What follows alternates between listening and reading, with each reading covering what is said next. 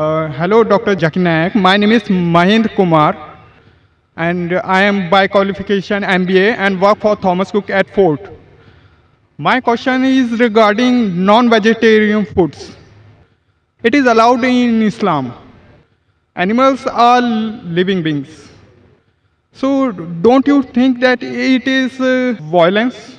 And my second question is that, is it compulsory in Islam to have non-veg food, and can a pure vegetarian person can follow Islam?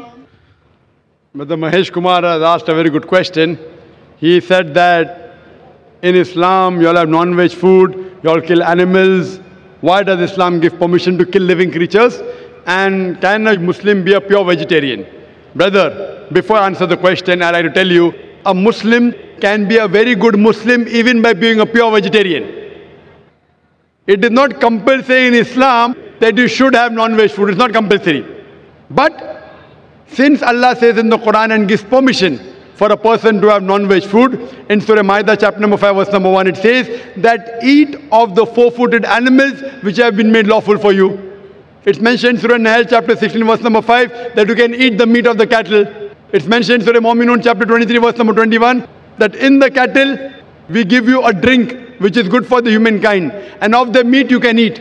So when Almighty God gives you permission to eat the meat of the lawful animals, then why should we not have? Now coming to the logical reason why Islam permits you to have non-veg food. If we analyze non-veg food, it's rich in protein. The human body, it requires 23 amino acids, out of which 8 are not made in the human body. It should be given by external diet, which are known as essential amino acids. Now these all 8 essential amino acids are present in no kind of vegetable food together. It's only present in flesh food. So the non-veg flesh food is more nutritious as compared to vegetables. Furthermore, if you analyze, if you see the set of teeth of the herbivorous animals, the cow, the goat, the sheep, they have got flat set of teeth. They only have vegetables, they don't have flesh food. If we analyze the set of teeth of the carnivorous animals, the tiger, the leopard, the lion, they have got pointed set of teeth. They have canine set of teeth. They only have flesh, they don't touch vegetables. If you analyze the set of teeth of the human beings, if you go in the mirror and see, we human beings, we have got flat teeth as well as pointed teeth.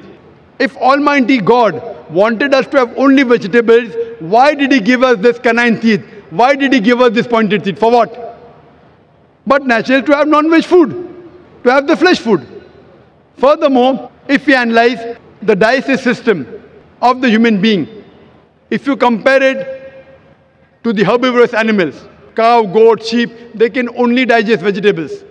The digestive system of the carnivorous animals, tiger, leopard, lion, they can only digest flesh food, they cannot digest vegetables. The digestive system of the human beings can digest both. It has small intestine, big intestine. It can digest vegetables as well as flesh food. It can digest both. So if Almighty God wanted us to have only vegetables, why did He give us the digestive system which can digest both? As far if you analyze, many of the Hindus think that Hinduism prohibits the eating of flesh food.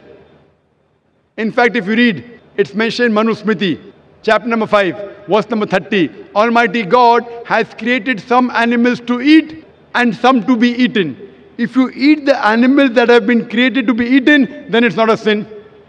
Manu Smriti, chapter number 5, verse number 31 says that Almighty God created some animals for sacrifice. Killing them is not a sin. Manu Smriti, chapter 5, verse number 40 says that killing sacrificial animals for sacrifice is permitted. It is the law of the God. So in Hindu scriptures, it's permitted to have non-veg food. If you read the Vedas and the other scriptures, sages and sons, they ate non-veg food, they even ate beef. If you read Mahabharata, Anushasan Parv, chapter number 88, when the Pandavas, they gather, Yudhishthir, who is the eldest brother of the Pandav, he asks Bhishma that what food should we give in yagna, in puja, in sacrifice, so that our ancestors will be satisfied. So Bhishma replies that if you give herbs and shrubs and vegetables, our ancestors will be satisfied for 1 month. If you give them fish, for 2 months. If you give them meat, for 3 months. If you give them hair, for 4 months. If you give them goat, for 5 months. If you give them bacon, for 6 months. If you give them birds, for 7 months. If you give them deer, for 8 months. And the menu continues, big menu is there. It says if you give buffalo, for 11 months. If you give the flesh of cow, our ancestors will be satisfied for 1 full year. And if you give red meat of goat or meat of rhinoceros, they'll be satisfied inexhaustibly. So according to Hindu scriptures, eating non-veg is not a sin. It is because many of the Hindus were being influenced by the Ahimsa philosophy of not killing any living creatures. They started accepting it. But even this philosophy of Ahimsa, as you said, that killing living creature is a sin. Brother, do you know that even plants have got life? Do you know that, brother? Yes. So if you say killing living creature is a sin, killing a plant is also a sin. So why do you have plants? Agreed. Agreed. Very good. Furthermore, there are some people who say, okay, brother Zakir, I agree that plants have got life, but the plants can't feel pain. Therefore, killing a plant is a lesser sin as compared to killing an animal. The point to be noted is that today science has advanced and we have come to know even the plants can feel pain. But the cry of the plant cannot be heard by the human being because human beings hear, the frequency that they hear is from 20 cycles per second to 20,000 cycles per second. Anything below and above this range you cannot hear. So there was a farmer in America who converted the cry of the plant into the human frequency, and you could come to know when the plants were crying, when they wanted water. There's another person who came and argued with me and told me, Brother Zakir, I agree with you that plants have got life, plants can feel pain, but the plants have got about 2 senses less as compared to the animals. Therefore, killing a plant is a lesser sin as compared to killing an animal. I'm asking you the question, brother. Suppose your brother, your elder brother, he is born deaf and dumb.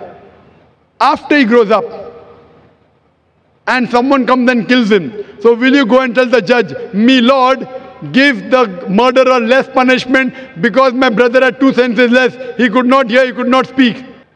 Will you say that? In fact, you will say, give the murderer double punishment. He could not hear, he could not speak. My brother was masoom, he was innocent. So in Islam, it does not work like that, 2 senses or 3 senses. The Quran says in Surah Baqarah, chapter number 2, verse number 168, eat of the good things we have provided to you. As long as the food is halal, it's tayyib for you, you can have it. And furthermore, I personally have got no problem if the non-Muslim don't have non-veg.